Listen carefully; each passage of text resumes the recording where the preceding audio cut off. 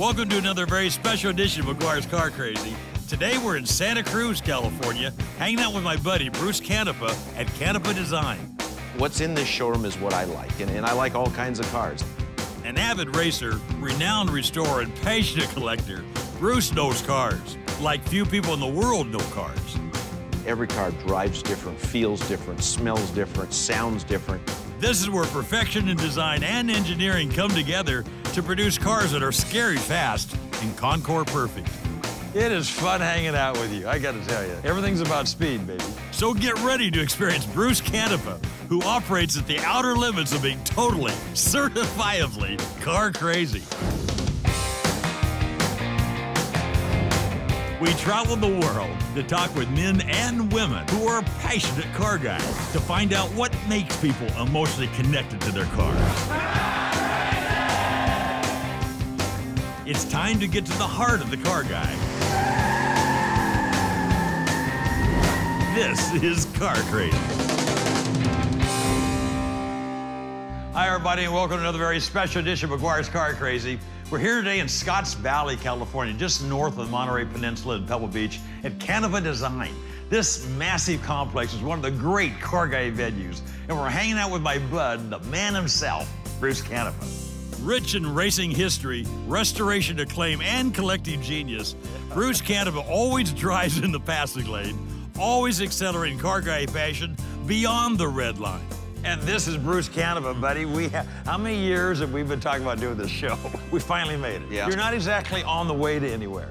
Yeah. I mean, we're here in Santa Cruz, or Scotts Valley, especially, right? We're in heaven. we are in heaven. You feel like you're up in the mountains here. These are the coastal redwoods. We're right in the redwoods. It's just beautiful, just driving down the roads. You own these roads. Yeah, well, yeah, we've got great roads here. We've got roads that you can use these kind of cars Yeah, on. I'll say. And you have a few friends around here that allow you to enjoy the roads on occasion. We do.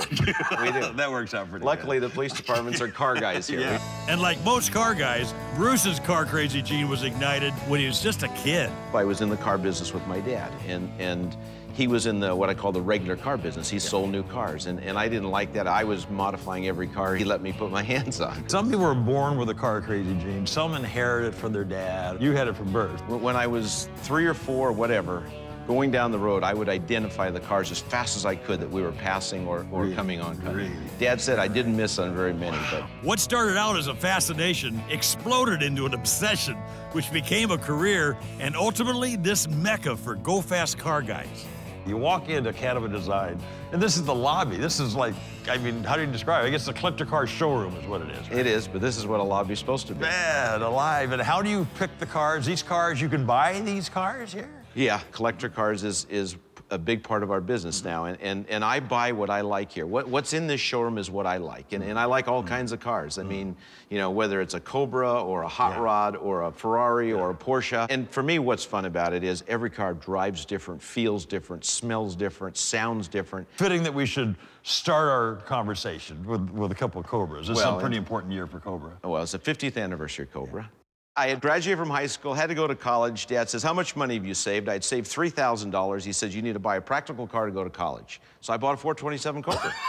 That's as practical as it gets for me. This is America's sports car. And I think this 50th anniversary is starting to raise that awareness. But this is the truest American sports car there is. Shelby's an icon. The car's iconic. And for all the right reasons. They're just a blast. I mean, this is as much fun as it gets. And there are a whole lot of examples of as much fun as it gets here at Canepa Design. But for the racing side of Bruce, there's one mark in his collection that's in a category all of its own. Porsches, real cars. The best driving cars in the world. These are the cars that I found that the limits were beyond me. Really? There is a limit? This car is insane. I mean, it's absolutely insane. This is the last version of the Porsche 935. I tell people these were a Porsche street tub with almost 800 horsepower. I mean, you raced them. You know these cars. I mean, this is not a detachment between builder and restorer and driver. You are all three of those. And that's how we restore them. We restore them as all three. We restore them cosmetically to look as near perfect as they can be, yet original. We do all the mechanicals in it. This car here is restored to a level where you go do the 24-hour Le Mans. It's that prepared. You could race it right now. And while this Porsche is truly special, it's still just one of many in Bruce's collection. Like the last 959 to be built, so advanced it required a new law to allow it on American roads. It sits alongside the first NASCAR entry to top 200 miles per hour. If you like speed, this is your kind of place. Case in point is this boundary-pushing T70. So seriously, this car is street legal. That's stretching the term, isn't it? It's a Lola T70. You know, they raced in 69, 70. These cars were incredibly successful. One of the most beautiful Lolas ever built. I mean, just look at it. It's a piece of art. It's actually street legal. It has air conditioning. It has full upholstery. It has a very streetable 580 horsepower engine. Have you driven this car? I have. Have you? It makes a great noise. So you have to be careful because everybody's watching you drive it. So you can't do this and be understated. No, You're not in this car. No, not at all. Coming up, we'll head from the showroom to the workshop, where the genius of Canepa Design really takes place. Gives it a stealth look. It does. This is what we came for.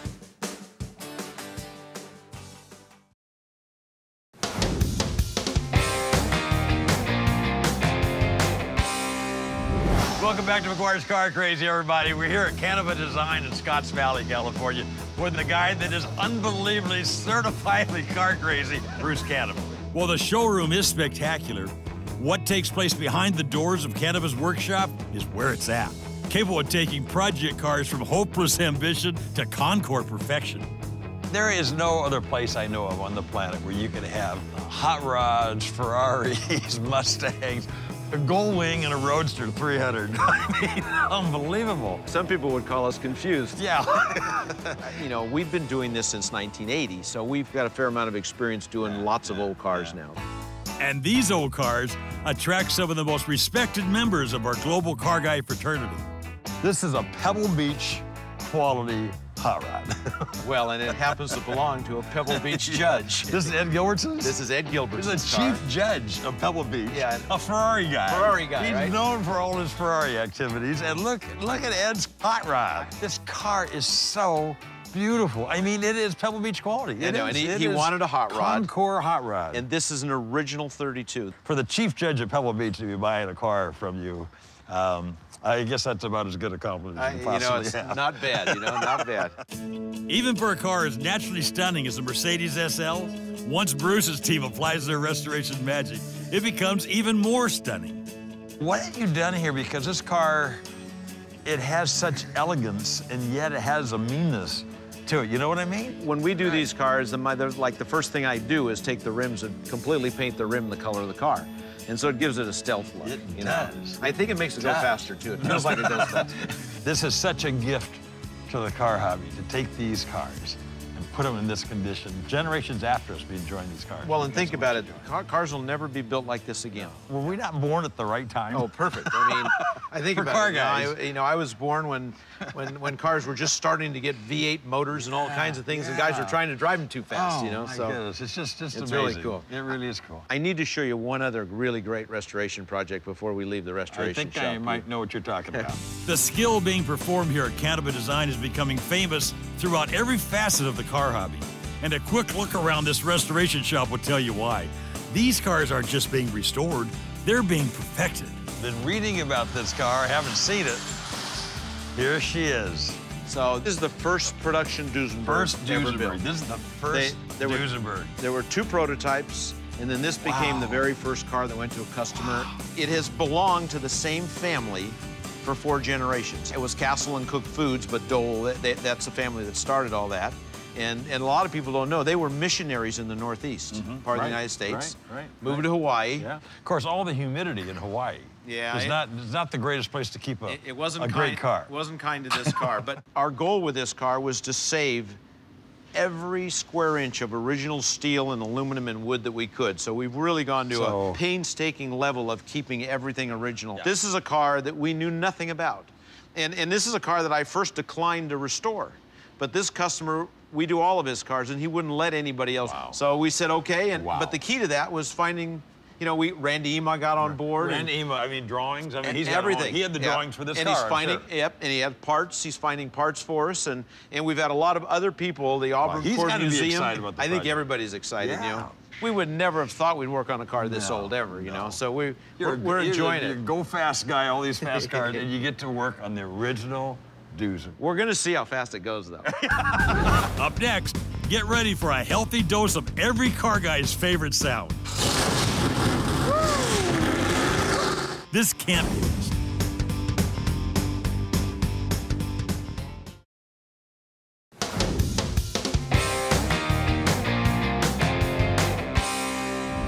Welcome back to McGuire's Car Crazy. We're here at Canepa Design in Scotts Valley, California. Spend one day with Bruce Canepa, and you'll know there is nothing he can't do with cars. From restoring to racing, Bruce's talents are seamlessly woven together, each one strengthening the other. So why do all these cars have numbers on their doors? I wonder. Well, obviously we're in the motorsports area now. Cars that get raced on tracks. We've got a lot of customers now that are running vintage cars. This is a championship Datsun that Brad Frizzell drove in '76. He beat the factory team with this car. Wow. And this Can-Am car. This Can-Am car is the Denny Holm 1970 M8D championship car. This is an RSR, and all the Porsche engines we actually do in-house. That's the one engine we do here. I know you're a Porsche guy, but there's this other car that keeps showing up in the shop quite a lot.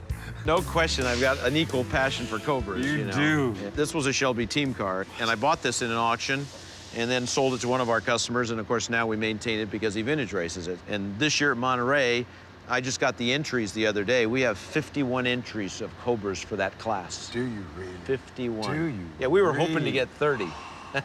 You talk about thunder, it'll be some thunder. And some of these cars are simply too much fun to be limited to the track. What is this over here? I don't see any numbers on it. And a license plate? What's the story? It's a race car that you drive on the street. Of course. This was an original IROC car, International Race of Champions car. In the first year, they used Porsches. And Porsches are great road cars, even as race cars. So The color, I mean, you can't miss it. can't miss the color.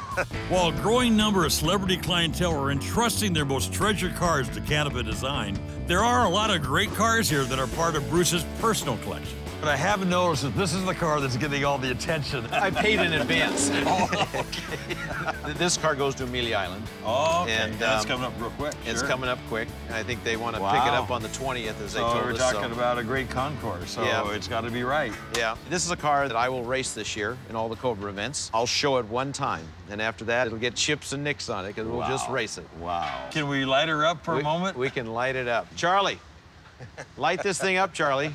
Keep in mind, this is just a little engine, you know, it's only 289 cubic inches, Yeah. so. Yeah.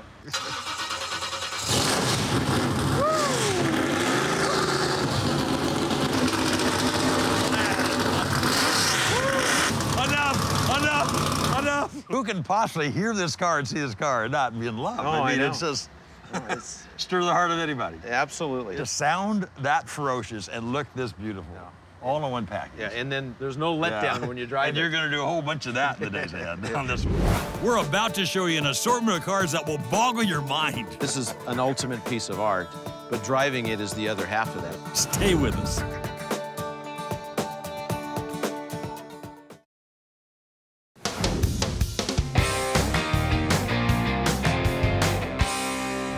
You know, you don't have to spend too much time here before you begin to realize that a lot of the most significant cars in the entire world end up right here at Canepa Design. Canepa Design houses an incredible array of cars, whether they're showroom ready, in the midst of restoration, or being built from the ground up. In fact, even Bruce's storage unit is a wonder to behold. This is the storage unit you've been telling me about. It is. It's our storage area. Not the typical storage unit. Look at these cars, my gracious. You know, when I was a kid, I had a box with shelves in it for my slot cars. Okay. And I'm still a kid. You're still there. The box just got bigger. You have a Volkswagen bus up here? You know, I love Volkswagen. Everybody loves Volkswagens, right? So that's a 60 bus, 23 window with a canvas top. That's but the you rarest. like to go fast. This Volkswagen bus has all turbo Porsche suspension in it, brakes, steering, everything. Wait a minute. It's got a twin turbo Porsche motor, and a 6-speed gearbox. Come on. This will be the world's fastest Volkswagen bus. Of course. It is fun hanging out with you. I got to tell you, it's just, everything's about speed, baby. Yeah, it is. Now this, I mean, you know I like Woodies, but it doesn't get much better than this. Now, that's the premier Woody, isn't it? Wow, look at this thing. For every viewer that we have, there's something here for them, you know? It doesn't matter what their passion. While the Bentley Woody is a one-of-a-kind marvel, it's just one of many astounding cars housed in Bruce's storage unit out of the public eye. And then you just happen to be storing a Ferrari GTO. One of the most expensive cars in the world. Ferraris like this one are worth more than $30 million. In Ferrari's world, it was the first sports car that was really a true race car. I've driven one. I've been so fortunate to get to drive one. It's like dancing. I mean, it just slides through the corner and just keeps going forward the whole time. There's no experience like this car. I understand why they're worth that kind of money. But you had a dozen of them out on the track. We had a dozen of them at Monterey. And the guys were driving them. You got to have passion to drive those cars as hard as they were driving them in this kind of a car. I mean, that was an event. And like, you know, this car's a piece of art. This is an ultimate piece of art. But driving it is the other half of that. Yeah. I understand why all those guys drive the cars. It's just spectacular. No matter where you go in this extensive facility, you are immediately confronted with yet another icon of motorsports. And this is the famous last Cobra. This car, it's so simple, and yet it's so stunning. Every time I look at it, really, it's very simple design, so clean. It just takes your breath away. I was fortunate to get this car. This was a 6,000-mile car. And the fact that it was stored in Southern California, it had 0 corrosion. This is original interior in the car. And, you know, you almost just never get that opportunity. All the hardware on this car, all the nuts and bolts on the car are original to the car. Because they had no corrosion, we cleaned them and acid washed them and didn't even sandblast them and had them replated, so everything stayed original to the car. This car's headed for Pebble Beach, right? This car's headed for Pebble Beach. So it's embargoed now, right? That's right. You don't get too close. It's not getting moved now, no, this car. This is it. The next time anybody sees it other than us in your show now, you know? That's right, exactly. Okay, well, decidedly different over here, this red job. Yeah. And from the classic simplicity of the Cobra to the radical lines of this chopped HHR, around here, race cars come in all shapes and sizes. Okay, so here's a car with some racing history. Not good history the first time. Not great. Not great. But it's pretty amazing because you know, you're looking at a 2-liter car with 1,400 horsepower about, and in testing with half that much horsepower, it was at 255 at Bonneville in its first runs. Unfortunately, it tried to pretend it was an airplane and went upside down, but it's been totally rebuilt now. And we're going to go to Bonneville, which will be my first time, but the plan is to go in October of this year. You're going to drive it. I'm going to drive it. Everybody thinks it has the capabilities to go somewhere between 280 and 300 miles an hour. I'd love to go there and get it done and say I did it. Wow. So. You have a few more race cars around here. We do. You know, I had an area upstairs that was offices. We couldn't have that be offices, so it's all race cars now. Coming up, we're going into Bruce's Race Car Museum to see the really good stuff. I was working my way through the pack too fast. It just started tumbling. Yeah. You have to see this.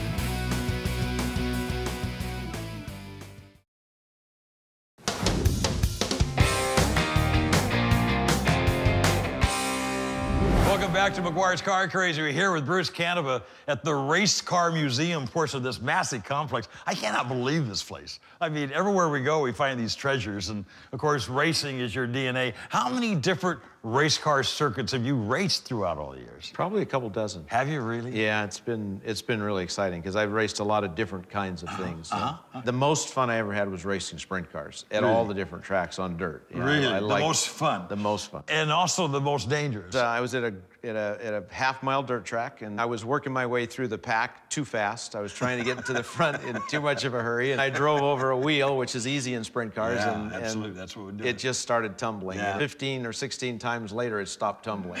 Talk about Pikes Peak. This is a Pikes Peak car that you had a lot of fun with, I know. Yeah, well, this was an era where, first of all, you were racing against the Unzers. It was the Unzers Mountain. Yeah, of course. And they had their sprint cars. So we built an entirely different car to go to Pikes Peak, a 1,000-pound car, 450 horsepower Porsche twin-turbo engine.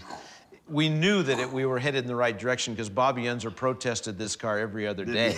He did. From the time we showed up till the time we left. And by the next year, the car was outlawed. Any race car enthusiast could spend hours soaking up the history in this room. Every car is amazing, like this incredible Porsche 917. This is another world here. This is the monster. This is the monster. It really Even is. by today's standards, this is one of the fastest sports cars of all time. The frame weighs 100 pounds when the car's stripped of everything. It's all aluminum, no thicker than a lawn chair. This is a Porsche. Porsche 91710. So you basically have a 12-cylinder twin turbocharged engine with 1,200 horsepower. Driving this car is the most exciting death wish I've ever seen. This is 0 to 100 in 2.9 seconds. It's 0 to 150 in 5.5, and it's 0 to 200 in 12 flat. That's not a myth. That's really how fast it is. And your feet are like right here. You know, I tell guys, That's it right, really right here. doesn't matter, because if you hit anything, the engine's gonna come right through the car anyway. You told me you've been in this car and you pushed it. I just love this car. This is your kind of car. And from the incomprehensible speed of the 917, we have one of the most famous cars to ever race NASCAR. This car draws such a crowd. There's such a huge NASCAR following, it's unbelievable. Is this a show car or was this the real deal? He campaigned this car. As near as they can tell, this is chassis number 2. It's a documented car.